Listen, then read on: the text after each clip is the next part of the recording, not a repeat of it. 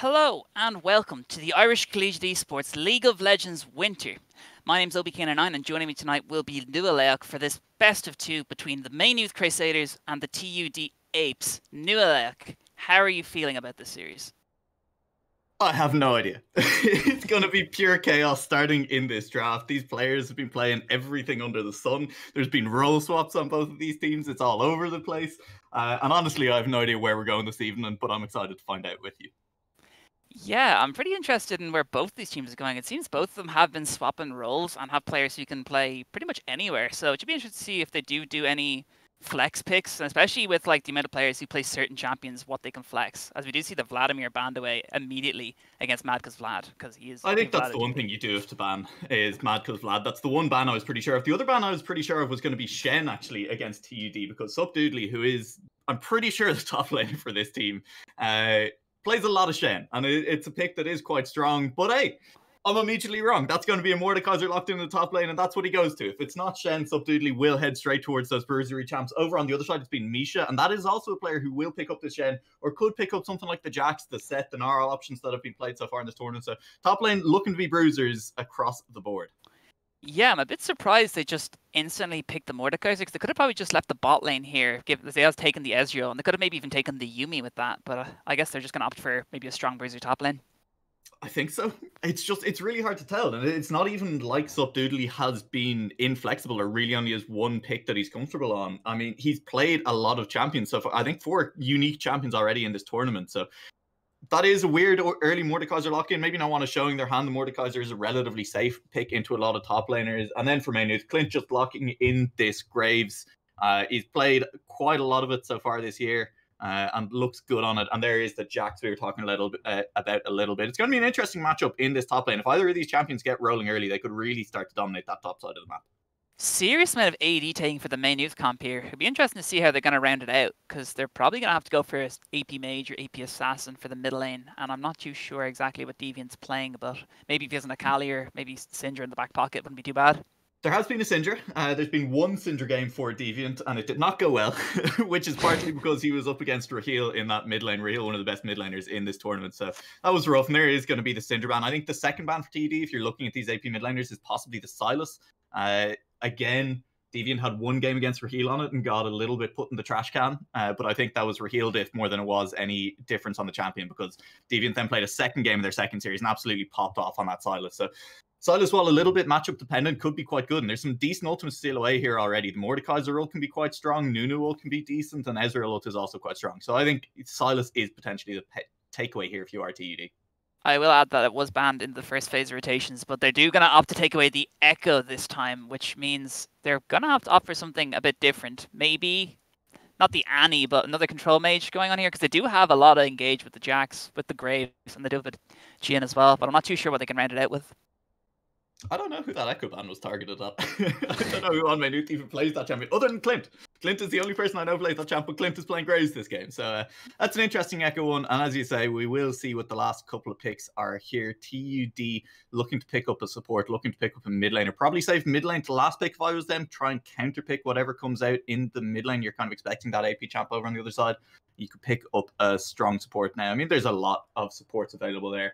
Of course, we still don't really know who's playing support for TUD. With the Alistar lock-in, I'm pretty sure that that's going to be Legendary playing support. That's at least one person locked in. Yeah, Alistar does help with their comp a bit here. It does provide a bit of disengage for the Ezreal, who already has his own self-peel, and it also helps a bit with the Nunu, because I think it's going to be pretty nice to make sure that this Ezreal stays alive in a lot of these team fights, and he can do some serious amounts of damage. Yeah, and I think damage is the key word here because TUD Ezreal is really the only reliable damage they have right now. Mordekaiser can do damage, can kind of get on people, but it's quite dependent on getting on them. Jhin does a good job of running away from Leona, makes it hard with the peel. Jax can kind of get away from a lot of stuff as well. So TUD need to lock in something quite high damage. With the Cassiopeia off the table, that's one big mid lane threat taken off the board that would have provided them with some good, consistent damage. So it's going to be kind of tough for TUD to find a champion in the mid lane that fits this. Maybe the Ryze, they have had a couple of... The problem was it was Legendary who was their Ryze player. And Annie, the final lock-in for Maynooth. That's played a couple of times by Deviant, but I'm kind of surprised. I think for me, the Sylas was probably a better pick here. I was joking about the A for Annie thing, but I kind of just accepted that to be a placeholder. But yeah, we are going to see the Annie mid lane, and that actually, to be fair, is going to help the comp a bit. A lot of engage, especially with the flash, the Tibber stun. It got puffed as well because now the E gives movement speed, I believe, which was really handy to have, and it gives a shield as well, which is really handy to have on something like the Jax that can just dive the backline and make sure this Ezreal doesn't get away. And as well, it doesn't help that Tibbers does also get the shield. It's nice. It's the Annie is an interesting one, but I mean the excitement of the Annie pick is immediately overshadowed by the Heimerdinger pick over on the TUD side. It got picked, and I can't even remember who played it. I was trying to go through TUD's games this tournament, and all of them are just role swapping all over the place. They're all playing different champions every time. They picked the Heimerdinger in what can only be described as a happy game in their last series, where they were playing Iron jungle, they were playing Lulu bot lane as well. And so I was like, oh, we're not going to see the Heimerdinger tonight. That's fine. But hey, I was talking about consistent magic damage threat. I was kind of saying there's not a lot of champions left there, but I guess Heimerdinger fits the bill pretty well for them. Yeah, I'm a bit interested in how it gauges with this comp here, because right now, with the Heimerdinger lock-in, it does seem quite solo QE. You do just have the Nunu jungle with the Mordekaiser split pushing top lane. Okay, sure. But I kind of like this comp from TUD. There's some good peel. Nunu peel with his ultimate is kind of incredible. Like, can you trying to just run at these champions through a Nunu ultimate with an Ezreal poking you down with a Heimerdinger turret in the way, Mordekaiser taking out the one threat that manages to get there, and then Alistar punting whoever gets there back out as well. Like, it is hard to engage on this backline from TUD. So if they can get to an objective first, they can set up around it. They'll do a really good job of actually just controlling areas of the map. So Maynooth, it's going to be all about proactive play for them in this early game. They need to be getting ahead on the map. They need to be forcing the issue, keeping TUD on the back foot. Because as soon as they fall behind, as soon as they're being beaten to objectives, they're going to start hemorrhaging those across the map. Yeah, this should be, all in all, a really good game, because I think so far Maynooth's comp does look very nice for the team fight, and I think does come together well at the 5v5 and these early skirmishes. But I think TUD do have quite a bit of snowball in their comp with the Mordekaiser and Ezreal, and even the Heimerdinger. Yeah. We'll see for Maynooth. I think they're the team that really does need to start this snowball going, that needs to keep their damage ahead of the curve, because the other side as well is going to be so tanky. That classic Ezreal build of picking up the death stance as you go could even go potentially for the Iceborne Gauntlet this game with so much heavy AD diving on top of them. And then the Heimerdinger with just throwing down his Zhonya's as well. If you're not ahead enough to burst these champions out, if they start getting their tankiness rolling, Maynooth are going to struggle to burst them down in the mid game. Are going to struggle as the game goes along to actually find the kills in big skirmishes. And I think TUD, if this game starts to go late, will probably have an edge in the 5v5s actually. Yeah, it's going to be a pretty interesting one anyway, to be sure, especially with their ranks being relatively similar, and it should be a pretty interesting comp to see where it goes with it. Maybe no one-sided stomp or anything. Definitely. There is, as you were saying as well, the Jax is a bit of a split push threat. The Mordekaiser can hold him for a while, but eventually Jax will just manage to outscale Mordekaiser. So if the game does go late, and I know we're talking about this a lot, but also a lot of these games, when you're talking about players who don't necessarily play in competitive settings a lot of the time, can get stalled out relatively effectively and kind of end up going quite long. This Jax will outscale the sideline quite hard. So that's the one thing to be very aware of if you are TUD, is that this Jax will become a threat relatively quickly as the game goes along. Yeah, and I think with the Annie buffing up as well with the shield and movement speed, this patch, it might be really handy for him to just dive back, especially Heimerdinger that's pretty immobile, and especially with the Ezreal, which can kind of force the E out, but they do have the Alistar to disengage, and they do have the Nunu, so it should be interesting. So that's it. We are looking for picks in the mid game from Maynooth. We're looking for TUD to stall it out, control objectives, and just keep the map well lit up. It's going to be a lot on this Alistar and the Nunu to work together, keep those wards down around objectives. And with that, we are going to head to a quick 3-minute break as we wait for these teams to load onto the Rift, and we will see you back here after that.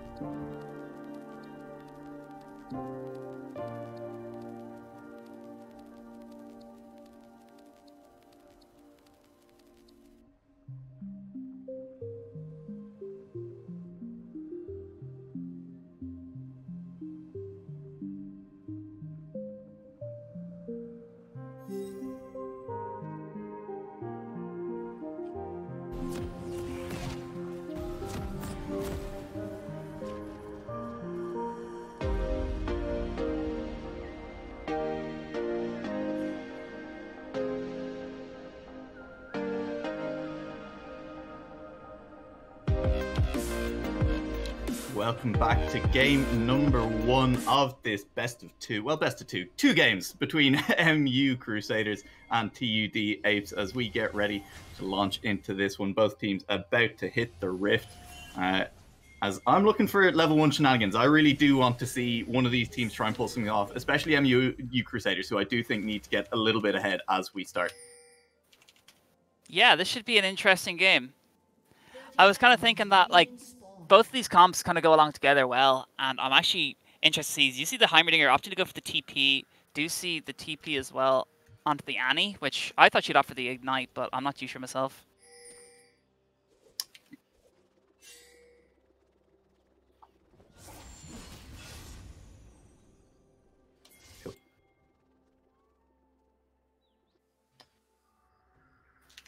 Okay, as we are seeing what these teams do at this level, well, not much happening to start this one off.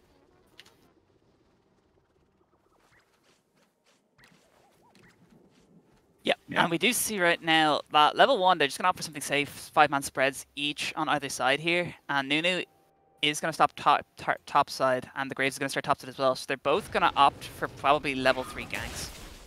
Yeah, that does seem pretty likely at this point. This mid lane is a tough one. The Heimerdinger will have pushed, but there's not much the Graves can do to actually get them out of the way. Once the Heimerdinger gets the push on, once those turrets are down, it becomes really hard to gank that lane. You can't do a huge amount about it if you are that jungler. And Summoner Bobby also not really going to be looking into that lane once it is pushed forward. So, as you say, bot lane probably the focus for these junglers as we head into this game. Yeah, and I'm interested to see right now in the bot lane matchup anyway, because early levels anyway, Alistar, Ezreal shouldn't be really able to do as much as Jhin, Leona, especially at levels 3 to 6. But around that level 6 time, Alistar and Ezreal kind of come a bit more online, a bit more all in, a lot more poke coming through for either. So it'll be interesting to see exactly how these trades go. It definitely will be. The push already in favor of Perfect Anomaly and Nile in that bot lane, so they will be looking for Summoner Bobby in his jungle. They're going to find him on his Gromp. Word goes down, they know exactly where the Nunu is and just going to back out. So that's the advantage of the early push. Now Clinto can farm his jungle in a bit of peace, knowing that the enemy jungler is not invading, the Nunu's not doing anything silly trying to get these camps down early on. Yeah, and we do see the bot lane already opting to go pretty far to get a deep ward in on the Nunu's jungle, but they are going to get spotted. But overall, I think just with the wave pushed into them, they can just afford to just put these extra wards down and give that extra vision to the Graves, who can probably do a bit more bits early. Yeah. And this Graves definitely does do quite well if you can get a bit of gold, get some lethality going. There's going to be a lot of armor built up on the other side, so that lethality Graves that is the optimal build a lot of the time at the moment is not going to feel as strong for Clinto in this game. Yeah, and Remo mid lane just going to do a lot of harass down there. That's just the Annie coming in clutch there. She did opt to go for the Electrocute, which there is some runes they can go, but she's going to go for that one. As a gank is going to come in onto Deviant here from Madcliffe Bad. Annie does have the flash available to her, but hasn't popped it just yet. Taken super low. I think she might just concede the kill, but no, she flash stuns and does get out of there, while Clinto coming in to try and clean something up back here for Maynooth. And nothing's going to go down fairly, and both of them are going to get out alive. Interesting gank strategy from both teams there. Hey, I said the mid lane wasn't going to be ganked. I said it was going to be tough, but Heimer didn't really get the push early on. Madcuz Vlad choosing not to push this lane. You can see the turrets are actually very far back. He's happy to let this wave push in, and that did allow the setup for Summoner Bobby to come in, try and get that gank off. But Clinto in a good position for the counter gank, came in, and the turrets, again, just weren't in a position to really turn that one around. So a couple of flashes blown, but nothing really gained by either side there other than that, unless we can get a good repeat counter gank from Summoner Bobby. Really nice hold of the flash from Deviant there, because at the time when they kind of thought he conceded the lane earlier on, so when he got the W available and did have the stun and he managed to hit it onto Madcuz Vlad, he, like, holding that flash for late enough was just enough to get away, because I thought instantly he was going down there. Yeah, I thought so too, but hey, he didn't. Clinto nearly finds the recall on Madcuz Vlad there, but didn't quite manage to at the end. And I mean, this trading up in the top lane as well, like, it's not going to come to much right now, but as this game goes along, Jax will start to look a little bit better against Mordekaiser, and if you can get that rolling early, you're looking really strong.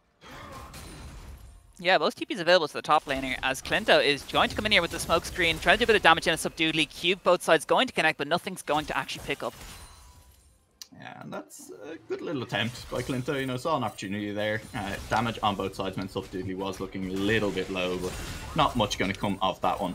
As we do see Summoner Bobby is heading up towards this top side as well, just in case of any repeated gank attempts. But Klinto is already backed all the way out, and not much doing up on that top side for the time being. Yeah, and currently right now bot lane still going in the favour of Maynuth here, with Perfect Anomaly and Nile just having some serious push down on this Ezreal Alistar, which I don't think is strong enough to really contest anything right now.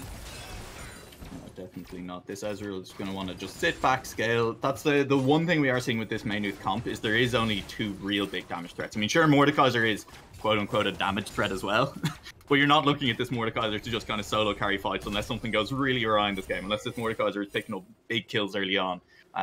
You're really looking at Heimerdinger and Ezreal to carry the fights in the mid game as the game goes longer. So Mad Plus Vlad and Icornetto just happy to sit back, pick up farms, start to scale, get those core items in, and be in a good position for when these dragon fights start kicking off around the 20-minute mark. Yeah, and you see both junglers pathing towards that bot side. Bit of an unfortunate gank attempt from Summoner Bobby, but he doesn't lose too much out of it, and he does path towards this. Whereas first dragon of the game will be the Mountain, which it's just a nice dragon overall in both teams. Tanky for a bit of Jax, especially onto the Mordekaiser as well. So I'm not sure if who's going to try and go for this early. It's kind of a tough one for both of them, because both junglers do have decent ways to steal. You know, the Graves on the blue side can get over that back wall if he finds Nunu on it. But then obviously it's very hard to outsmite a Nunu who has Smite and Consume? What's the name? Consume, yeah. Is it Consume? Yeah, see, I knew I was right. But we will see, you know, the Graves will try for this one. But again, yeah, it's risky. Nunu can just roll in and steal this one if he is in the area. But good job by the blue side to recognize that Nunu is not in the area, will be rotating up towards that red buff that's spawning, and choosing not to go for that. Yeah, they're going to concede it over to blue team, which kind of makes sense considering Maynuth did have bot prio the entire time. And there really isn't too much they could do without maybe losing a plating. Yeah, absolutely. But this will mean Ezreal is getting a bit of farming under tower, as Legend Jerry will be found out in the jungle. Forced a flash out of there. Ignite does come down from Nile, but a really nice E to connect in there. And they do pick up the kill for Klinto. They're really nice. And I think over that, they just get first blood, get first dragon, and that's a really nice start to this game. I mean, getting free farm on your Ezreal is definitely not worth your giving over first blood to the Graves in the jungle. Saying it was going to be a bit of a tough game for Graves is never mind. There's more fighting in the top lane. Is Jax does find himself between a rock and a hard place here as Summoner Bobby and Subduedly going to take him down there with the kill going onto the Mordekaiser, who has opted to go for the Bramble Vest first item to make sure he doesn't get any of the healing off here with that bilge. Yeah, that's nice. Bramble Vest just does so well against any champion who wants to auto-attack, and we were saying this Mordekaiser won't really be a damage threat or won't be one of the main carries in these team fights unless something goes seriously wrong, and that seriously wrong could be getting another kill. If Subduedly can continue to put this pressure down, can start snowballing against Misha, not only does it delay when the Jax will be able to get ahead in this game, not only does it delay when that split pushing threat becomes viable, it will allow the Mordekaiser to really pose a threat to the backline of TUDH, and that could be a big deal. As we do see Misha potentially getting caught out again there by Summoner Bobby, but he does manage to get away. And it's looking a bit rough here for the Jax early, but the Graves is pathing bot side. The E does connect onto the Alistar, as doesn't have 6 available yet. Both sides of the queue going to hit in perfect anomaly, going to pick himself up a kill onto Legendary. Yeah, I mean, that's just a little bit over aggressive. This Ezreal and this Alistar pushing a little bit too far forward in the lane, and that's Legendary dying a second time just from getting caught out in places that he didn't necessarily need to be, not respecting Klinto being in the area. And Klinto now starting to look pretty good on the street, feeling pretty comfortable as he's getting a bit of gold and will have those items ahead of the curve. Yeah, and it's also known that Subduedly does have TP advantage currently over Misha, so he could opt to go towards bot lane when this dragon is coming up in the next 3 minutes, whereas Misha doesn't have it available for anything, especially now in the Jax where he's a kill down. Yeah, I mean, I guess the question is if you actually want to fight over this next Drake. I mean, it's an Infernal, which is nice, but, you know, you're also on this patch, I think. We saw it a lot from G2 Worlds, and I know, look, they're out now. It's a sore point for all of us. But we saw, like, you can be fine giving up a couple of Drakes if you think you're going to be a better point to fight over the other ones later. You can give up those early fights and not risk anything. And I think that is definitely a viable play for MU Crusaders right here. They can just afford to give up a couple of Drakes because this is a comp that's really happy fighting around Drakes and Barons as the game goes longer if they can find the setup once they have their items. Yeah, and we do see Deviant getting poked out there by the Heimerdinger turns, doing a lot of damage, as I think right now Deviant can't really do too much because he just gets poked out of every wave he takes. So unless he gets the Tibbers or a flash ulti or maybe a little more help from Clinto, it might just be a rough laning phase. It's been a little bit surprising to me not to see Madka's Lad pushed in a lot harder in this laning phase. I mean, the turrets definitely do give you a lot of poke. The mana has been high. You know, he could be doing more to push this wave in. So it's definitely a choice rather than how this lane naturally has to play out. As Madka's Lad has just been maybe aware of Clinto's positioning, aware of the gank possibility, and not wanting to have this lane pushed up too far so he can't get caught out. Yeah, we do see the Graves is hovering around topside for that Rift Herald, and Summoner Bobby can't really help here, especially with the top laner in the current state that it's in right now with Misha having the prio. I think this is just going to go straight over to blue team. I mean, in this early game, Clinto just doing a lot more for his team than Summoner Bobby has been. That's 2 objectives now, the Mountain and the Rift Herald both secured. It's a couple of kills, but we'll see Summoner Bobby trying to get something back on the bottom side when Direct Cam gets down there. And he does hit the ulti down, and we do see the Absolute Seer going to hit from the Nunu, but we do see the Solar Flare connecting onto Nile. Now flashing out of to try and stay alive. Ignite coming down. Ezreal ulti not going to hit him. And unfortunately, it looks like no one gets a kill out of that. Yeah, I mean, this is it. It's Summoner Bobby's ganks just not quite working out. The Graves has done more on the ganks, has done more on the objectives. And on the one hand, the Graves needs to do a little bit more, needs to get more gold, needs to get ahead, because if you don't have the damage, you're just not doing anything as Graves. Nunu Absolute Zero is still a good peel tool in the mid-game, but Summoner Bobby, I think, would want to be securing more of those neutral objectives. You're playing Nunu. It's so easy. And we do see a pretty good bait here, but Subdoodly does pop the Mordekaiser ulti to try and stay away from this as Misha is taken super low. Forced to flash, is going to take a lot of damage from this passive and is going to go down, but we do see Clinto outside the ulti as Direct-to-Cam puts us away, puts us back in here, and Clinto trying to get away with his life, but Subdoodly might just get this. And he does get the pull, just get the Q, and he gets the kill back in response, but bot lane, Anomaly going to pick himself up a kill onto Legendary. What did I say? Just don't let the Mordekaiser get rolling. Keep the 2 damage threats as Ezreal and Heimerdinger so you don't have to worry too much about this Mord. And nah. They're just going to run up there and hand over 2 kills in the 1v2. Subdoodly coming up huge. You get all of the stats, or a percentage of the stats from your opponent after they die in the Death Realm. And Clinto just not expecting it. Not expecting the tankiness and damage that came out. And that was, that's a lot for Subdoodly. Summoner Bobby may have had a really poor gank. It's the Solar Flare going to hit Subdoodly and Summoner Bobby, and Subdoodly might have just wasted his TP here. It's taken quite low. Perfect Anomaly is a bit strong right now, whereas the members of Red Team are going to connect. They aren't going to get Anomaly back here, I think, and it might have just been a waste of gank. And mid lane now, just leaving the lane for nothing, really. Oh, we do see the flash knockup not going to get the kill, unfortunately, as the E does connect onto the Alistar. Legendary going to go down for a 4th time. Meanwhile, Clinto has arrived, and he is going to try and take Subdoodly down. Icernetta and Vladimir, the only 2 to get out alive. Pretty rough if you are at the side of MU Crusaders. They wanted that to go well. They kind of needed that to go well, because not only did a few more kills go over, all of a sudden this Jax is split pushing on the top side, has gotten a lot of gold. I mean, this 0-2-0 Jax is now proxy farming between your towers, and you hate to see that with the Jax getting back into this game, getting back into this lane, and shutdown gold going over from Subdoodly as well. Yeah, meanwhile Misha trying to get these platings in the top lane, and he is going to get 2. But yeah, it was a bit unfortunate fight, and I think my news really just... They tried a fight that I didn't think would go too well for them, and flipped it and managed to get a couple of kills out of it, especially onto the Jhin, who went for first item Stormrazor, which I'm not sure every Jhin does it, but I know some do. But it's still a pretty good item to have to slow these Pimbers.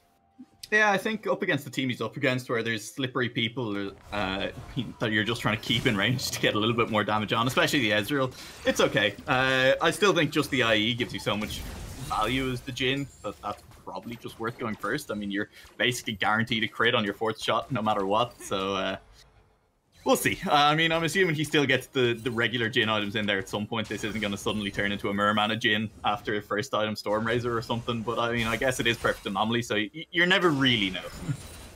Yeah, and looking at some of these player standings, we do see Legendary currently 0-4 now, which means like 4 of the kills that are currently sitting on my news are just from him alone, which probably aren't as valuable as the 3 in response that Subdoodly has.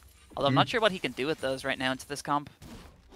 Yeah, and I mean, for Legendary, like, Alistar's going to be Alistar come the mid game no matter what. His entire job is just to keep people off this backline, keep people away from Ezreal and Heimerdinger. If the Jax gets in there, if the Graves gets in there, try and do it. Or at least, you know, position in a way that Annie can't just flash onto your backline as well. That's something that I really do want to see come this mid game, because this Annie just trying to get on people is going to decide whether or not these skirmishes work out in TUDH's favor a lot of the time.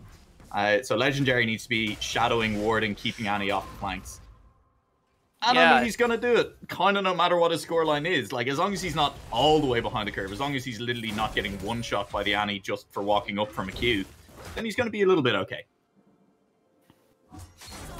And we do see, going to go back here, Nunu not going to opt for the gank here, as we do see most of the gold currently going to be sitting on Klinto, who is absolutely tearing up this game. He's ganking everywhere. Klinto's having a huge game so far, and this is what you kind of need to see from the Graves. And against a comp that is, you know, I've said it before, but this is a comp that's going to be building up a huge amount of armor. It's going to get a lot of resists. And as the Graves, when you want to be building these lethality items, the fact that you are this far ahead of the curve against a comp with so much armor is really important, because it means his damage will be relevant for that much longer into the game, and he will actually be able to do things in these fights that aren't just run in, throw a smoke screen down, and hope that it blocks enough auto attacks that your team does well. I'm interested in the top lane matchup right now, because we do see the Blade of the Rune Kings completed for Misha here, but we haven't seen the completed Leandri's Torment just yet. So I'm not sure who wins this 1v1 trade if Mordekaiser doesn't get his recall off. I think it's got to be the Mordekaiser. With the Ninja Tabi and the Bramble Death as well, Misha's just going to have such a rough time of it, even with Klinto up here. I mean, well, we've seen the 1v2 once already, and I'm not sure Subdoodly can't do it again, to be honest.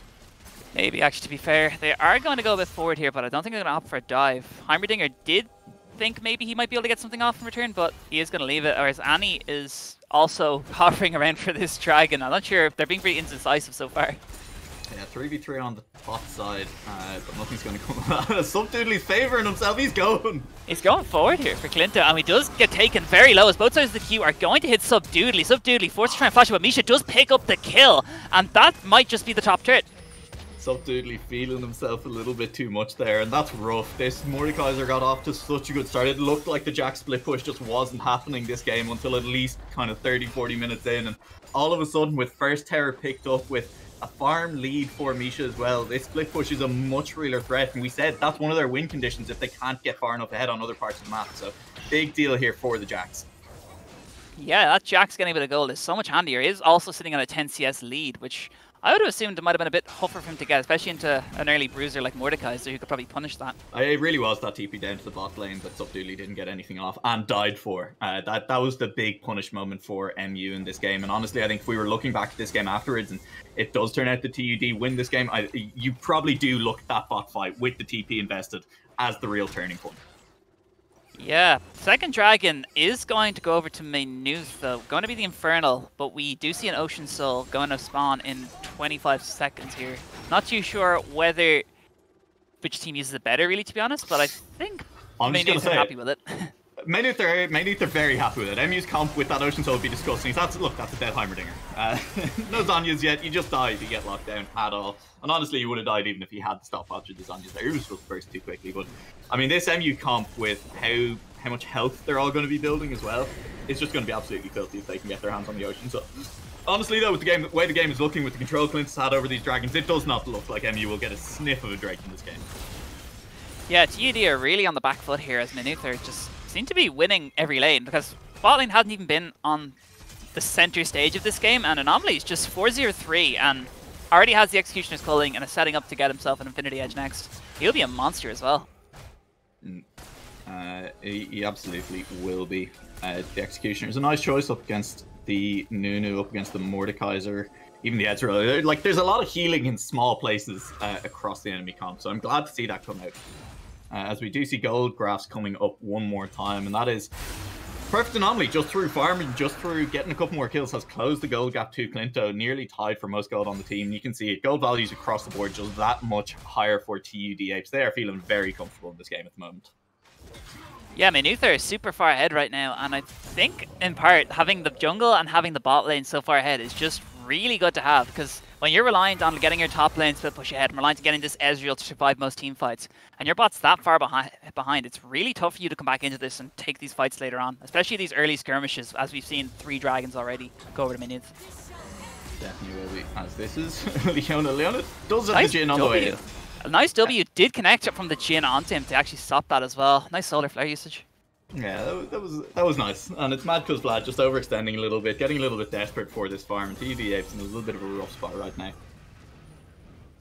Yeah, the jungler is going to be having top side as the Baron Nashor are going to be spawning in 5 seconds. I'm interested to see who's going to be taking this one. Maybe Clinto might look for a really early cheeky Baron.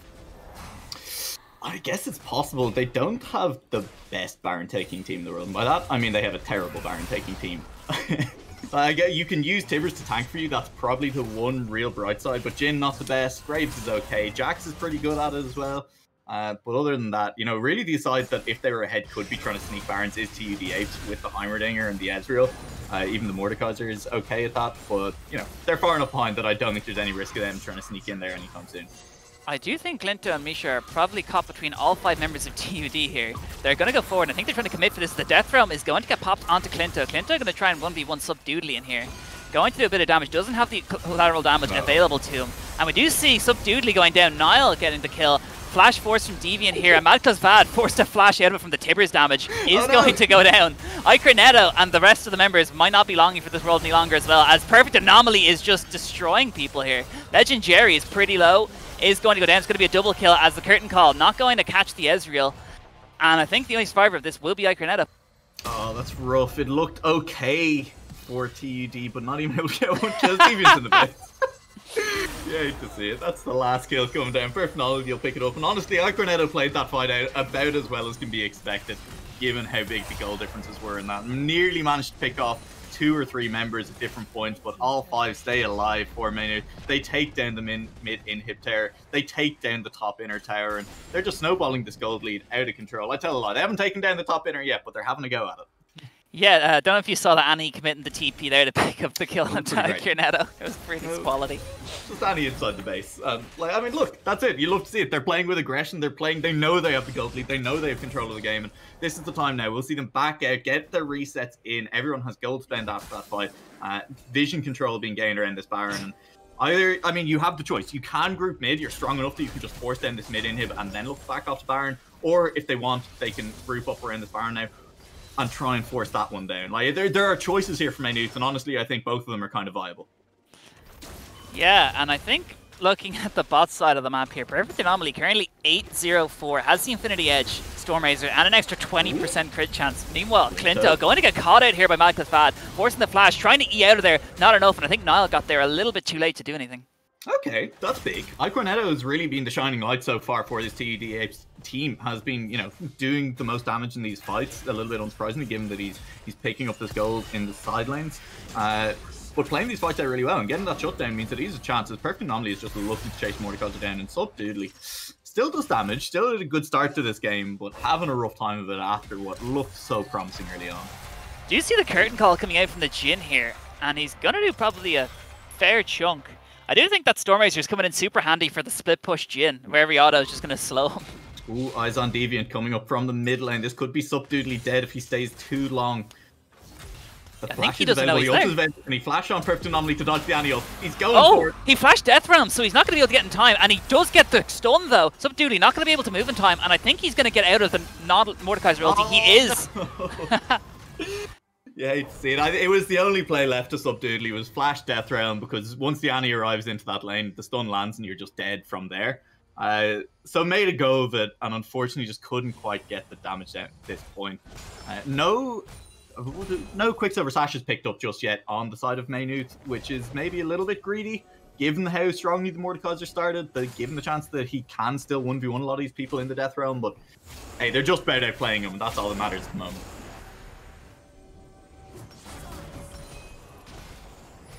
It's actually insane some of the stuff that was going on in the fight. Like the fact that Annie got up there in time, especially the fact that she was able to shield Perfect Anomaly to barely get out of that after Subdoodly having the Leandry's procs. That really little bit of magic resist coming in from the shield, saving Perfect Anomaly from the Leandry's is pretty tasty. As Ezreal will attempt steals, and this is an early Ocean Soul that's just been given up. They haven't contested for a single one of these Drakes. TUD haven't been in position to contest for any of these Drakes, and they're just getting found out in their jungle. Summoner Bobby, he's just dead. Yeah, he is going to go down there. Doesn't even bother trying down the absolute zero. As we see Deviant going forward here as the upgraded turret, trying to do as much as they can, but not going to get anyone. Ezreal is going to go down there. So is the Heimerdinger as flashes are blown. And Clinto is trying to pick up this kill onto Legendary to maybe just end this game here with the Dragon Soul. We do see Legendary going golden. Will eventually go down here. Nile going to pick himself up a kill there. They're going to go for the inhibitor, and I maybe think this is game. They have a chance here. They definitely have the minion wave. It's only Subdoodly left alive. Death Realm isn't even available, so it'll be a 1v5 defense. Subdoodly, it'll take a bit of magic. Yeah, and they're just shunking in this turret. The Jax E is going to connect onto the Mordekaiser. Subdoodly does get taken down. Only Summoner Bobby left, and that maybe will be the end of this game. Oh, that will be the end of this game. It's a little bit of a rough one. Is it the end? Yeah, it's the end. It is! It's the end. Okay, oh. It's the end of the game. After a scrappy ending, it looks like Maynu finally get themselves up that kill. And that's going to be the game one. Find the 1-0, and what happened in this game was TUD Apes let Maynu play the style that their comp needed to play. TUD Apes, that was a comp that wanted to play it slow. They wanted to get vision around objectives, and they wanted to play slow in areas that they controlled. And Maynuth just never let them have it. They were up in their faces, they were getting picks, they were fighting them in the jungle, 1v1, 2v2, 3v3, and in the end it is Maynuth University who come out with the victory off the back of playing to their win conditions. Yeah, I think in general, every lane, I think so far, bar top lane, ended up winning that. And I think there was just nothing at the start of that the TUD could actually do after about 10 minutes.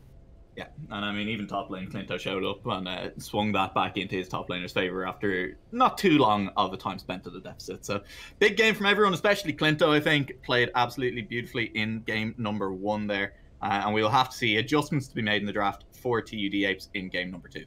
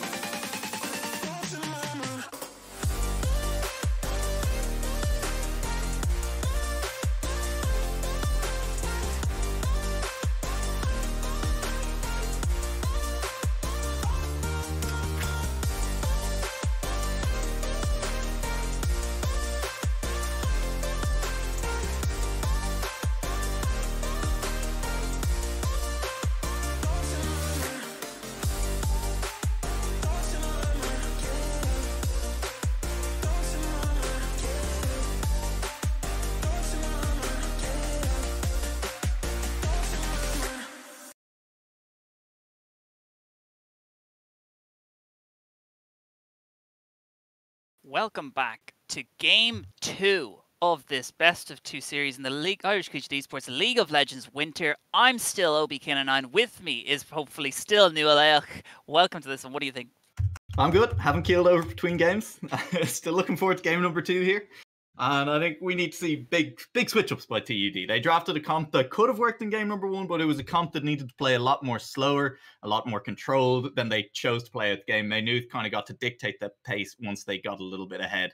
And so it's on TUD to either pick something that can play into that style a little bit better, or if they're going to try and do something similar again, if they're going to go for a similar style of comp, they need to really do a much better job of controlling the game once they get there. Yeah, looking at the bans this time, we aren't going to see anything that we saw last game, and I think they're just going to swap it up, but not necessarily ban away the Graves or even the Jhin that was pretty prevalent. Instead, Maynooth are going to ban themselves. And for TUD, I mean, it's tough. There's not many of these picks that they can take away. The Graves was such a big power pick for Clinton that last game, and unfortunately, there's nobody on TUD who can actually play that one. So they're going to pick away the first, as the Ezreal first. And honestly, iCornetto looked good on it last game, but wasn't really having a solo carry performance. Wasn't really looking in danger of taking over the game at any point. So I'm not entirely sure about that first pick Ezreal, and we'll have to see how it does for iCornetto this time around. Yeah, they're going to see that countered back here with the Senna, which I quite like because it does offer a bit of poke. It's very safe and it does have a lot of healing and ways of keeping your team alive with the Dawning Shadow as well. Although looking at TUD right now, they do have the option to opt for the Yuumi right now, because if they go for Ezreal Yuumi, that's a much better bot lane than they've had before, and I reckon it probably helps to have iCornetto just playing extra safe and have the Yuumi ulti available. It is. I guess the question just becomes who actually plays Yuumi on the TUD ape side, because I mean, there's so many people who play so many different things, and I have no idea. I mean, somewhere in there, they've got to have a Yuumi player, right? Yeah, you just drop their jungler to top, put their top to AD, and put their AD to mid lane. And then iCornetto is just playing Ezreal jungle somehow at the end of all of this.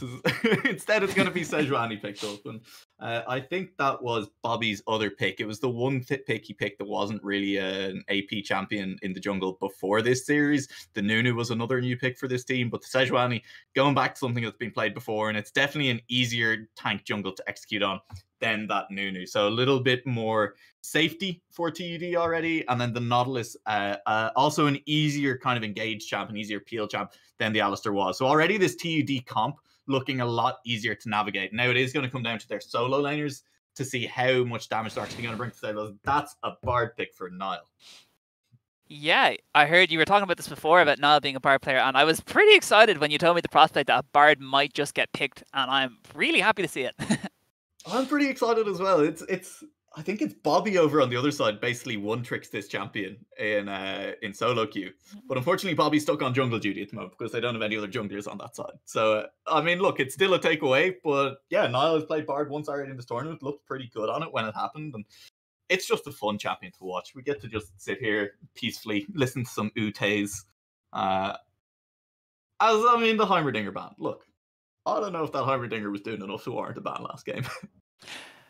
Well, to be fair, if you were doing so well in the last game before, you might as well just take the 2 picks that may have felt comfortable to the other laners, like Mordekaiser right now. Yeah, no, fair enough. I don't think this is going to be a huge problem for Subdoodly. The Shen is still available. It's shocking to me that they didn't go for that in the last game, and I'll be shocked if they don't go for it in this game as well. It's still on the table.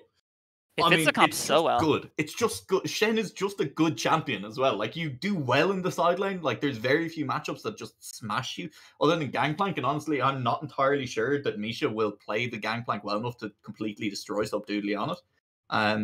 So, I mean, just pick Shen. If it's not picked here by Misha, who could pick it away? I mean, this is a good pick. And you could recognize that that's a strong champion that your opponents might want to pick up. But, I mean, Shen does fine it set. I think you just pick Shen here.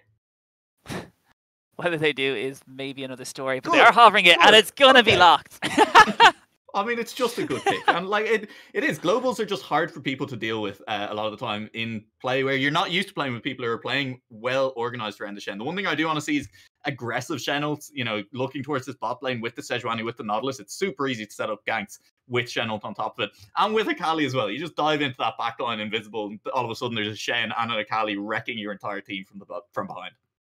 I'm really liking both of these team comps so far. They seem really nicely team fight oriented, and they really have their strengths and weaknesses. Ooh! Whoa! Wow! Kennen. Okay. Is that mid lane? I think that's probably going to be Kennen top into the Shen now, and then set mid, right? Set mid into Akali though. Is that not bad? I don't know about that one. Maybe. Look, I don't know matchups. What are we doing on this test? I think it's probably okay.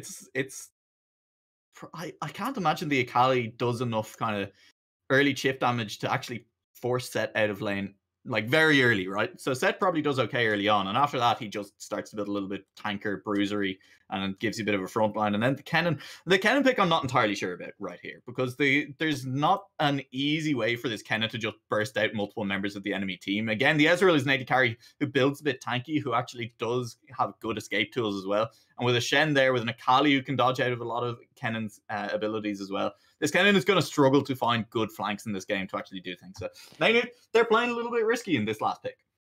I do think it works, to be fair, for the team, because they have the lockup of Kennen ulti into Bard ulti, and then you can just drop one of them with the showstopper straight into your team. And I think it fits so well, and they're both really nice team fighting comps.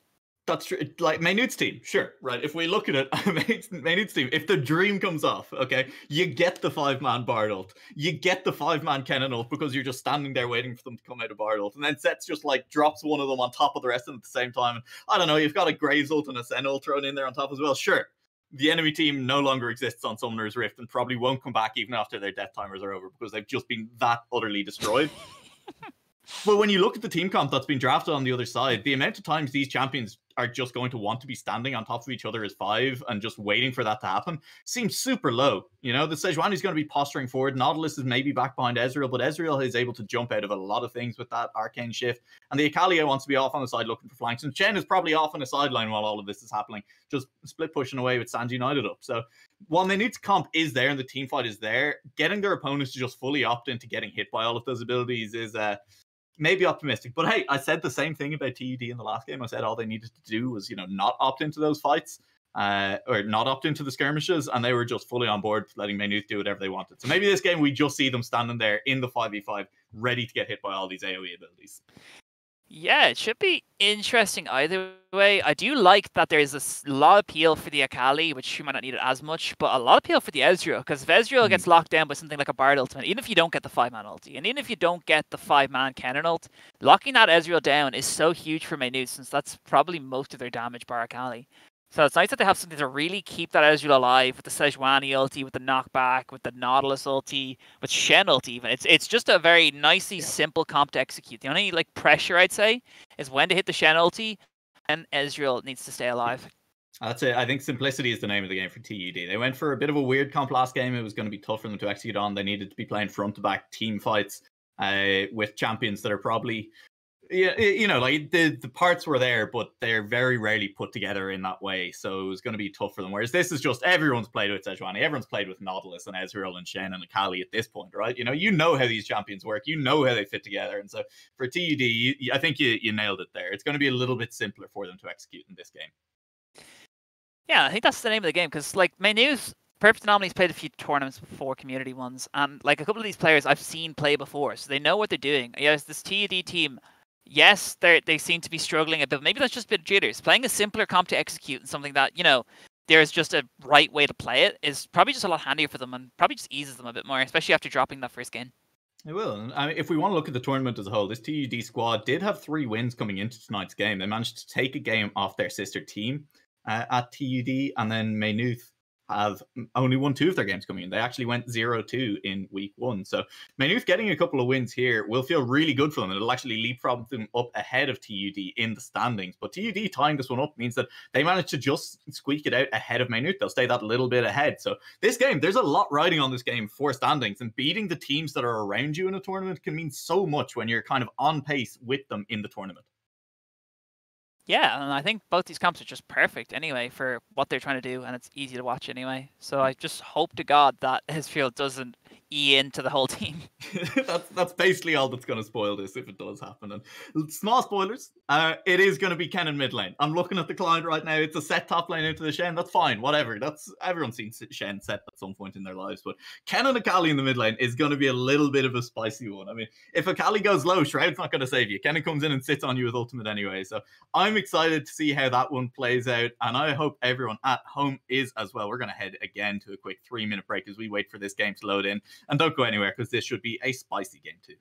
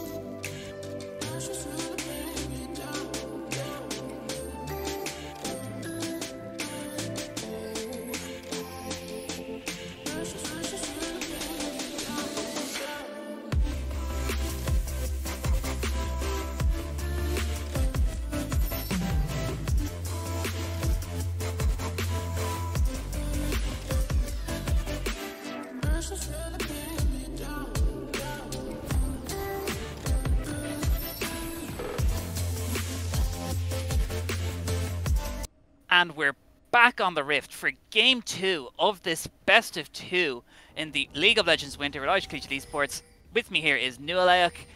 After a really strong game performance from Maynooth, they are going into Game 2 and hopefully looking for the 2-0. Nualeuk, what do you think of the comps this time? Ooh, I think the comps are definitely more equipped to deal with each other on a more equal basis. Both of these comps are much happier skirmishing than they were in game number 1, where in game number 1, TUD Apes' comp was really not built for mid-game skirmishes. This time around, they can try and take it to Maynooth University. I mean, they tried in game number 1, but, you know, they really shouldn't have. This time around, we're going to have a go at it, as we've got fancy vision toggling. We know that Maynooth do not know the TUD Apes are here. How long are they going to sit here? How patient are they? They're going in for Legendary, leading the charge. Let's go, boys. Yeah, Madgo's Vlad and Deviant are just going to hover in mid lane. Meanwhile, the rest of TUD Apes going to get that deep ward in the blue, so they're not going to opt to get a kill. That's okay. Deep ward, they'll know where the jungler is starting. They know Clinto's on top side, but Clinto seeing that going in, the fact that Niall saw everyone walking in means that Clinto has vision as well. And Clinto may just choose to start on the blue buff of his own here, on Summoner Bobby's blue buff. This is ballsy by Clinto. Yeah, pretty aggressive jungling. I think he thinks because he's playing Graves and Sejuani, he can probably just take the early camps and probably punish if he does come in pre-level 3. Possibly. He's going to get found. He will be found, and this was a good call to get Subdoodly to check this blue buff and potentially can force Clinto off this one. There's got a lot of damage that Chen can do at level 1 with just this Q. Yeah, and he's gone a bit forward here. Subdoodly just trying to get a little something down here, and I guess the blue buff just end up going over to Clinto. Does force the smite out of Clinto though, and that'll slow down his subsequent camps a little bit, but that's okay. And this is good by Summoner Bobby reading this. Clinto's going to run straight to his own blue buff. The collapse is here from the bot lane of MU. This could be really bad for Summoner Bobby. Yeah, Summoner Bobby caught between the remaining members of Maynooth here as Graves is going to come in here. Summoner Bobby taken quite low, is going to get rooted, and the Q going to pick up the kill here. First blood going over to Clinto. In all level 1s, there are winners and there are losers, and the clear winner this time around is Maynooth, as the bot lane gets the early push. They're aware that Summoner Bobby might come into their jungle. And Xenobard control the early lane, walk up first. Clinto comes straight over from the TUD blue buff, and they get an easy first blood. And this is so bad now for Summoner Bobby. Not only is he going to be behind, he's getting his Raptor stolen. He's probably going to get 3-buffed by Clinto. And if you thought there was a jungle diff last game, wait until you see this game.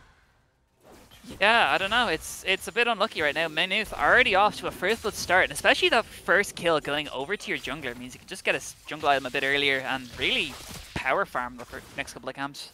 Oh, it's gonna be so rough. I'm so scared of this Graves already. 3 minutes in and this Graves is poised to take over the game. And honestly, it's not looking much better in any of these other lanes as well. The Shen is getting pushed in, has been hit by a couple of big haymakers from Set. With full grit. The bot lane is getting hard pushed in. This Akali is just getting absolutely shoved in by the Kennen as well. Low health bars almost across the board for TUD. And it's honestly looking even rougher than it did at the start of game number 1. I'm really liking out of all this though that Perfect Anomaly did opt to go for the call, because I think he knew he was going to be pushing them in and getting that like extra bit of farm from the early laning phase. So getting that like extra bit of gold value out of it is just so nice. Oh, it's so greedy and it's working out so well as we see a little bit of a mistake there. Subdoodly, you need to... Oh, if he's okay. You need to hold onto that Spirit's Refuge, the Shen W that blocks auto attacks, until you're being attacked by the Set's Haymaker, or by the Set's Q. And you saw it didn't happen there. There was a huge amount of damage coming out. It was just to be Madcus Vlad in trouble. Really nice stun from Deviant. Does force the flash, but the Ignite does come down from Madcus Vlad. Maybe a bit overambitious, but Clinto going forward here, putting the flash. Gonna smoke screen Madcus Vlad. Maybe he gets it with the second auto. Does have the E available, but he doesn't even need it. Meanwhile, Misha in the top lane forced to flash out of Subdoodly. Okay, that's good for Subdoodly up in this top lane, but obviously it's not good for Madcus Vlad in the mid lane. Clinto is just popping off already, chasing down the Akali with red buff, and Summoner Bobby just kind of took the long way around to support the Akali, a little bit afraid of the Kennen, who just flashed out. There was really no threat there, and I think that's a little bit of a misplay by Summoner Bobby, maybe feeling the heat of how this early game has gone. Oh! And the Haymaker and the W go to pick up the kill for Misha. Yeah, this Shen not having a good time. I said it was not a particularly Set favorite matchup, but Misha is definitely making it look like one. it can be rough, second push in the early lane, but this is probably something that shouldn't be happening just straight up 1v1. Maybe a bit overextended from Perfect Anomaly. The W auto going to connect as the Ignite does come down from Legendary. Anomaly only has the flash available to him, but Icornetto going to go down pretty low here from Niall. The Ignite forced. TP going to come out here from, I believe, Misha, who is going to come in. Doesn't have the ulti available to him. Are they going to tower dive? No, they're not. And I guess they're just going to waste the TP. Subtly a little bit of time to farm this, but Shen struggles pushing the wave all the way to tower early on. Clinto up there means that he'll probably just get to pick up a fat wave. So even though it looks like a bit of a waste of TP from Misha, his bot lane probably wasn't under all that much threat of dying. In fact, I think it was probably Legendary was under, or Icornetto was under most threat of dying. All that this has really meant is that Clinto gets lane farm. And it just means Clinto is getting even farther ahead of Summoner Bobby in this matchup. And it's just looking like Clinto is just going to dominate this game. There's going to be dragon control again for Clinto. We saw how hard he punished that in game number 1. And honestly, I'm feeling bad if I'm anyone who's playing against this Graves right now. Yeah, Clinto going to get his first recall now. Be interested to see what he gets. Hasn't quite gone back yet. Yeah, and he's going to go for nearly the complete jungle item with boots. Oh, I mean, it's just rough. 6 minutes into the game, he's got the Caulfield Swallowhammer, he's got the boots, probably heading straight down towards this dragon. We'll see if he even bothers to stop and try and pick up more camps on the way, because this could just be a very early first strike. It was a 24-minute solo in the last game, and they could try and speed run their way to the same thing again. Yeah, I don't really think there's anyone who can contest them. Madcuz Vlad, I think the closest one to getting 6 so far, but either way, I think the only person who can probably help a bit here is Doodly, and I think he's getting pushed out a bit hard in top lane.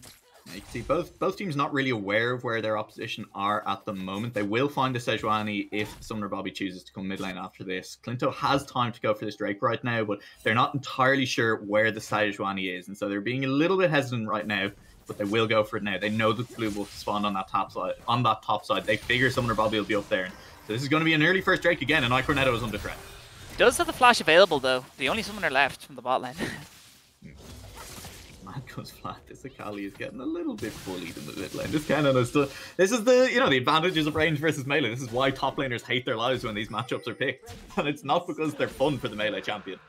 Kind of ironic here that a man who's mad because he can't play Vlad is not having a fun time because he's not playing Vlad.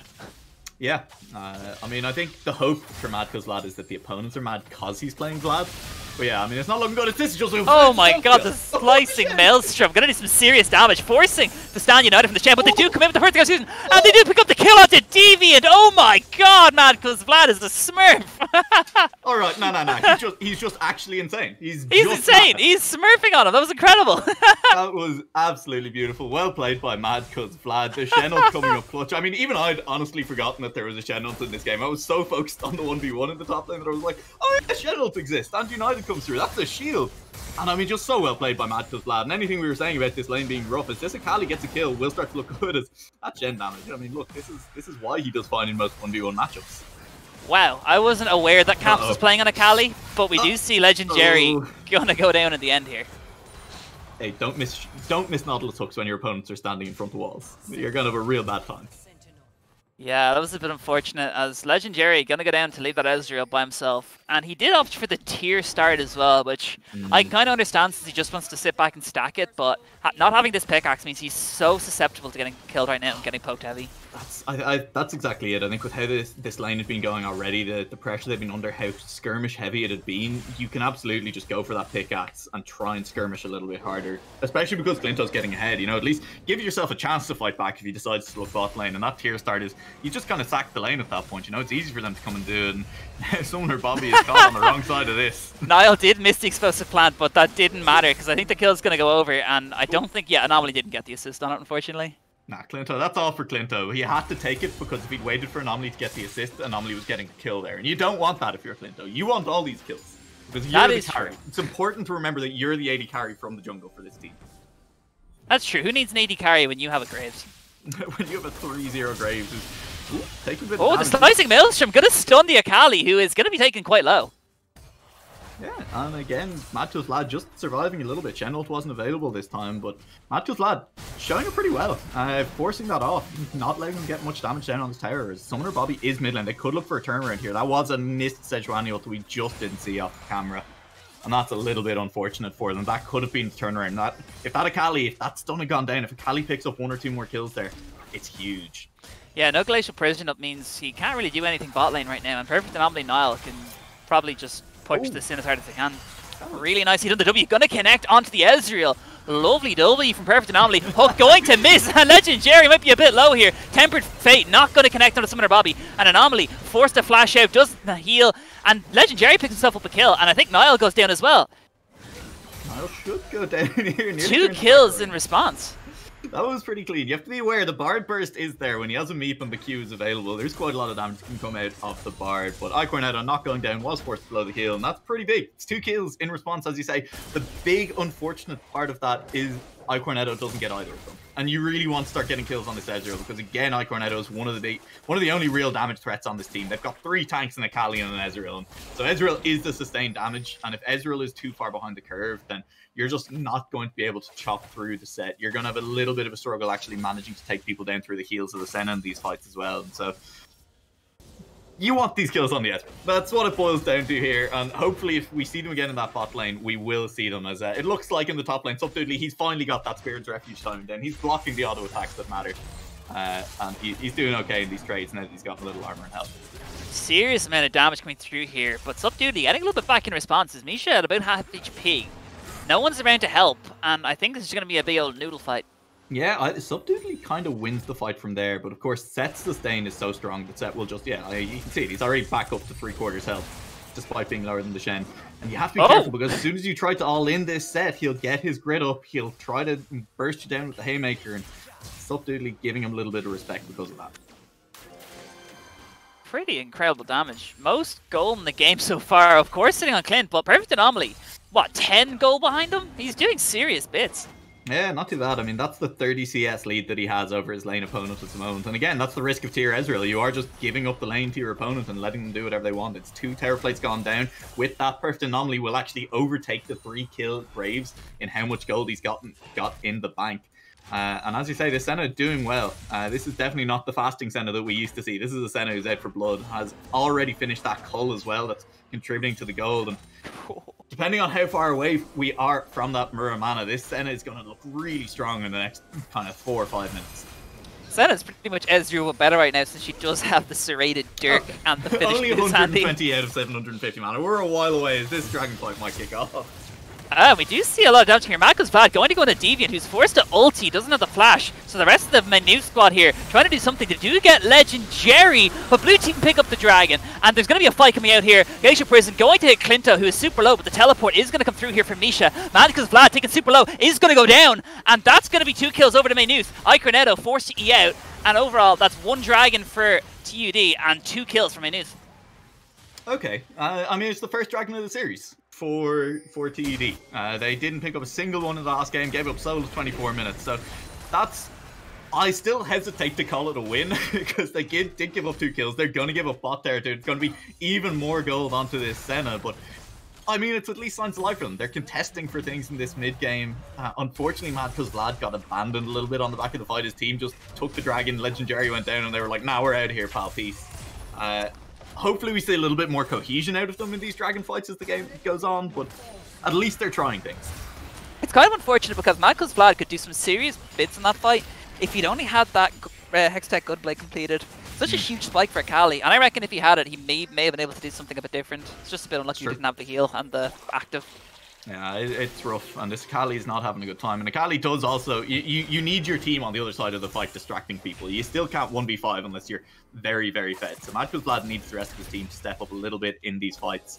If they are kind of, 5v5ing or 4v4ing, if it's just off in the jungle he's skirmishing, he can still definitely pick someone off. This Kali is still a threat, and if you take your eyes off her for just a second, Mad Vlad will have just assassinated this Kennen or killed off the Senna in the blink of an eye. We do see the Kennen hovering around their top side as the next repair going to spawn in 2 minutes. Going to be an Ocean Soul for this game for another 2 heal-heavy teams. I think worth pointing out as well, I believe Subdoodly might have tried to use the Shenult on Legendary in that last fight. It's on cooldown at the moment, so that's going to be gone for a little while longer. And something I talked about in Champ Select, and I talk about it basically anytime I ever see Shen picked, is I love proactive Shen. I just want to see teams use Shen aggressively because it's such a good tool for ganking. Your Sejuani comes out of the fog of war and knocks someone up, and all of a sudden there's Shen there for the follow-up CC, and honestly quite a lot of burst as well. And it's something not a lot of teams do very effectively. They're trying to use the Shen reactively in fights instead of getting it in early. And it's just, you're missing out on having the 5th member there for much longer than you potentially could have. It's a bit unfortunate as well right now because Perfect Anomaly and Nile have already swapped top lane looking for this tier 1 turret, but TU Dublin haven't responded to recalling their bot lane and send them top lane into this, and Subdoodly is just getting poked out. Yeah, and into bot lane, Misha is just keeping an Cornetto at bay. The set versus Ezreal. I mean, you'd think the Ezreal should be poking out the set, but that's not how it's happening. Misha just playing all the way forward in that lane. And I mean, potentially too far forward, but they're doing a good job of tracking Summoner Bobby. D4s in that bot side are keeping Misha safe. So the vision right now for Maynooth is quite good, and you can see it there. For TUD, they've not really got all that much of the map lit up. I tell a lie, they didn't even have vision of Summoner Bobby. They're just savants, you know, big brains, tracking them through Fog of War. You've heard of Phage and Tiamat, but have you heard of Bilgewater Cutlass and Phage? A bit indecisive there. Okay. Just pick up the full bork. My mistake. Yeah. I was going to say, if we hit preseason, if the item build paths changed and I hadn't heard about it yet. But yeah, no. Yeah, no, I mean, the Bork is always the first time. You know, when you're up against tanks for as set, you do want that. I mean, it just gives you so much to cut through them. And 3 tanks on the other side means that right is. I think they should be fine getting out here. Legendary, I think, is just going to die on the tower again. Legendary gets W, though. And the Juicy Glacial Prison gets blown as well for Summoner Bobby. Deviant Magical's Vad going to fight out here. It's the Slicing Maelstrom forcing the flash out of Magical's Vad. Mid-fight, but Misha is in the brush, and he is going to try and take him out, but they do pick up Deviant in response. Deviant goes down, and Magical's Vlad is huge in that. The reason I was screaming at that topside fight was Perfect Anomaly missed the Senult onto a target that was stunned. Subdoodly is in a bit of trouble here. I don't think the Spirit's Refuge is available, so going to take a lot of damage from these multiple AD carries. Will escape with the flash at the end of it, though, and it is getting scrappy across the map. This time around, though, we said it, TUD Apes Comp is built for these scraps and is happy to take them. Yeah, and I think the flash gone from Shen going to pretty unfortunate, but it's better than him going down here. And they aren't going to pick up the tier 1 turret top just yet anyway. Rift Herald is available. Oh, that was an E. You could see he was caught by that, by the set E, but the Arcane Shift taking him out of dangers. Rift Herald is live. See if either of these teams feels like they have enough control to go for the Subdued. He still needs to be careful. He could just get dove. Gets hit by the W. The Tempered Fate isn't available just yet, but Subduedly forcing the flash into Nile. Ignite does come through, and Nile picks up the kill. Meanwhile, in the jungle, Deviant gets ignited, gets taken very low as 3 members of TUD meet 2 members of Maynooth. Misha flashing forward here with the W, going to pull 2 in. 3 members of TUD are around here to try and stop this. As the Tempered Fate doesn't hit anything, unfortunately. Akali ultimate still on cooldown. Magical's Vlad not wanting to just dive in there without it. And Magical's Vlad might just be in trouble. Yeah, Magical's Vlad is getting stunned under a turret in his little smoke screen. And a lot of damage coming through from Misha, who did predict where he was going to be a bit there. And he does go down. Oh, he dies to the Q from Senna through the Sejuani. That's a feels bad moment. Oh! Perfect Anomaly, where are you going? He's taking a quick recall to get his next item.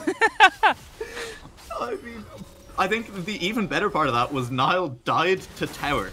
He executed on the way to getting Perfect Anomaly that far into the base. So, I mean, call it confidence. I think maybe a hint of a smacking of BM sneaking into that tower dive. But Maynooth are clearly feeling in control of this game. Even if they aren't feeling as far ahead, even if they aren't as dominant as they were in game number 1, they're definitely feeling like they have the control. And honestly, looking at the gold lead, they are 7,000 gold up. Even if the scoreboard isn't as big on the kills, they've really controlled the map well. They've gotten farm onto the relevant carries, and they look pretty strong in this game number 2. It's Clint in the jungle again. 50 CS up, just looking so good. I also like the Perfect Anomaly opted to go for the Edge of Night first. Of the lethality items, because going for the Edge of Night here means he can block the potentially Glacial Prison, he can potentially block the Taunt, or whatever random Nautilus depth chart that comes to them. It's a nice one to have. Even blocking one Akali out of Fog of War, you know, it gives you a little bit more time to react when that burst comes if you are found out in the jungle. So yeah, definitely nice, and I think a smart buy in this situation. And hey, it's lethality. You know, like you're not necessarily going to be running away from a Nautilus or a Sejuani if you go for the Youmuu's Ghostblade first with speed. So going for something that blocks those abilities instead is a decent choice right here. So keep an eye on that. We'll have to track it now. Now that we've talked so much up about it, we'll have to actually see if it does come in use for him at all in this game. And I mean, there's the individual gold leads across the board. It's a 7k gold lead overall. In the top lane, it's a 2k gold lead. It's another 2k in the jungle. It's it's only about 200 in the mid lane, and then it's 2.5k for the AD carry. And that is your gold lead. That is how far ahead they are. And it's gold on the people who matter. It's gold on the carries right now for Maynooth. Yeah, it's a bit unfortunate for TUD here because right now Baron's up and they need to constantly make sure they keep vision of it because I have to say their comp's a bit better this time for taking Baron. But the other side of this now is that either of these teams now have good comps to punish Baron. It's not just that. Nearly got caught out there. But you see Misha forcing the fight onto Subdoodly. Maybe get something out of there. As he do get the ulti, Clint does pick him off. Which one of these champions is the assassin who's hiding in bushes in the jungle? Right now, it's the 502 Graves. That Clint on that Graves is looking huge, carrying 2 games in this series, and just kind of putting the fear of God into the enemy team right now. We'll see if they have an answer for it. The one thing that you could look at if you are TUD Apes right now is this. Is the Kennen ult. Really doesn't do all that much damage. As the Glacial Prison, though, that does do a bit, and Deviant forcing with the Ezreal ulti, not going to connect. Dawning Shadow coming down here from the Senna. They do pick up the kill on Subdoodly. Misha going very far forward here, hopefully getting the kill onto Summoner Bobby. They do pick up Legendary while the rest of the members have shown up there. And I think TU Dublin on the retreat. 2 members down for 1. It looks like it's just going to fizzle out here at the end, see if the push continues forward. But that was exactly what I wanted to talk about. It was that Kennen ult. It's the fact that this Kennen is not one of the Fed members. That is the only real AP threat on the side of Maynooth. So the 3 tanks on TUD Apes can continue to stack armor, I think. And if they do that, it's going to be so hard for Maynooth to actually cut through them. And so there is a chance, if we see a couple of more big armor items come through for TUD Apes, if that's the direction they go, they can still contest these mid-game fights. Whoa, what a clean W from Perfect Anomaly onto Maglevad there. It was a nice stand United, but that was a really nice prediction W. Fight's going to continue here. Both teams, it's these big tanks, it is hard to chop through. The armor is starting to come through. Ezreal has an Iceborne Gauntlet as well. There's a big gold lead. It's pumped all the way up to 10k since we last talked about it. But when you're a full AD team, even with 2 Black Cleavers, even with a bit of lethality, a few armor items have the potential to ruin your day. So I don't know if TUD Apes have enough gold to actually get there in time. I don't know if their tanks have recognized the opportunity, and if they've recognized that is their only way, is hopefully kill the Kennen off and just hope that your full AD tank or full armor tanks can carry the rest of the fight. I think that's TUD Apes' win condition from this point, and if they recognize that, maybe they have a chance, but it's still going to be a hit or miss thing. Yeah, and what you really don't want to see from TUD Apes is the Akali getting caught and then forcing the Shen ulti onto her for pretty much no reason other than her overextending. Yeah. Again, like, I mean, it's the perfect Shen delivery system. I mean, you just have Akali jump into the backline, you get onto Perfect Anomaly, you get onto Clinto, and Shen arrives while the Akali is there. And if you're using the Shen ult defensively, you cannot do that. You cannot make aggressive plays to try and catch out one member and force a 5v4 out of nowhere. And so, I mean, that's the reality of the situation, is these Shen ults have all been forced to be reactive because they're behind us across the map. Oh, as the Dawning Shadow does connect into the Tempered Fate, and Niall hopefully going to get this one. As he goes try and get out there, nearly gets through. Subdoodly gonna TP into this, and I think Maynooth are trying to force a fight here. The remaining members of TUD Apes trying to come in here, but a really serious Ezreal ulti gonna hit. Slicing Maelstrom, going to connect, when to going golden means that a lot of damage comes through here from Maynooth. Ezreal forced to retreat, but the collateral damage gonna pick it up. Subdoodly is pretty low, and so Summoner Bobby, who is gonna go down, and Maynooth are gonna probably take this dragon. Damage just not quite there, and on the other side, just tankiness not quite there either for TUD. It looked like an okay fight for them. It was a big Shen taunt into a big Ezreal ult, and then all of a sudden the Graves is just running around shredding everyone because he's now 8-0-4. There's 2 Black Cleavers, and there's not enough armor on the tanks to stand up to this. Gold leads are huge. This Graves is over 11,000 gold. It's disgusting. Clinto has now put his team back onto Soul Point Ferocian. I don't even think we're going to get there. I think this game ends before it. Maynooth are just looking so strong. I honestly, after that fight, don't think there's a way that TUD Apes can win a fight anymore in this game. 3k difference on the AD carry alone. That is insane. It's filth. It's filth. And it's the problem again is we talked about this a little bit. Once again, iCornetto is basically one of two big damage threats on this team. It's Mad Cuz Vlad and iCornetto. And when you're one of your two damage threats is 4,000 gold behind on his just direct opponent, and even then that isn't even the most gold on the enemy team. There's another 1,000 gold on top of that on another carry. I mean, you just don't have the damage compared to the other team, and your tanks don't have the tankiness, and you're just going to get run down in these fights. This is going to be probably the last fight of the game. And run down it is. I mean, they're going to force you. The True Shot Barrage going to connect onto Perfect Anomaly, but not going to do enough here. Glacial Prison going to hit Misha. Taunt through into the Maynooth backline. The team's getting quite low here, but Misha does ulti Legendary out. 2 kills going over so far from Maynooth, but they do pick up Anomaly. And Misha is kind of on his own here as the rest of Maynooth are coming around to try and pick it up. Double kill here for Deviant. Subduedly going to be the last member alive, and that's probably going to be the Baron and potentially a bit more. It was all eyes on iCornetto there. Jumped into the blue pit. Arcane shifted forward and assassinated Perfect Anomaly. Was a bit annoyed that we were giving all the praise over to this Senna, even though iCornetto's been doing work to try and keep his team in the game. But I mean, that's it. It was the one kill that went over. It's only Subduedly that survives. This Shen is getting chased down by the Bard, so there's not even a chance of the Miracle Steel coming in. And these are just how these fights are going to go. I think until the game ends, there's really no more way to look in. Even if you try to get the perfect fight off, you just don't have the damage to force your way through the tankiness of the Graves, of the Kennen when he presses E, of the Set, of the Senna heals. And on the other side, nobody is strong enough to stand up to the damage that's being pumped out by Maynooth right now. I'm pretty sure before that fight happened, Perfect Anomaly would have had a shutdown as well. Every member of Maynooth has a shutdown then.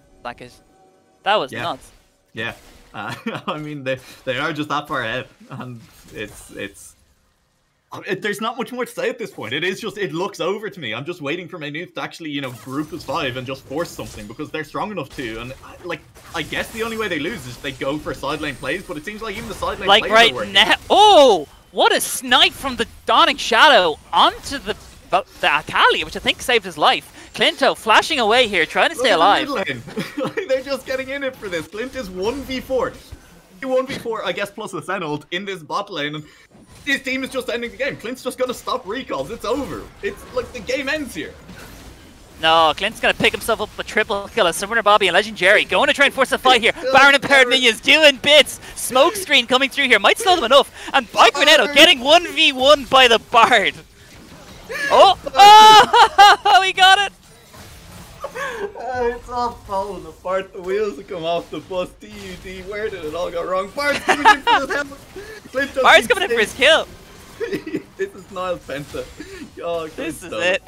Clint stole this is peak League of Legends looks like when the Bard absolutely one-shots. And it comes from ICE. It's just Maynooth. They've looked so clean in both these games. I definitely didn't come in thinking it was going to be this one-sided with Maynooth. I mean, they've just played it better, and they've played around Clint. I think that's been the backbone of this team in both these games. This Graves has been absolutely massive. Finishes game 2 10-0-5. Kind of got a gift to him with level 1, but hey, you still have to play it out from there. Yeah, and I guess it was very unfortunate for the TUD Apes team, but Maynooth just really didn't take the brakes, push the brakes, just kept that accelerator down and ran it straight to the Nexus. Ran straight for the Nexus and made it all the way there. I think game time was slightly longer than game number 1, or about the same. I'm not actually sure. I should have written down what the game number 1 time was, but hey, casting is hard. I don't know what I'm doing here. GG, well played. Maynooth just looked like the better team on the Rift. They just won early game skirmishes, and as you said, after that, didn't take the foot off the gas. Just continued to win skirmishes, stacked up dragons, got to that Ocean Soul and won the game. Yeah, well played for the boys. Yeah, well played. GG. I think that's going to be us wrapping it up quite shortly. Of course, this has been ICE Winter. This has been Thursday, which means that there's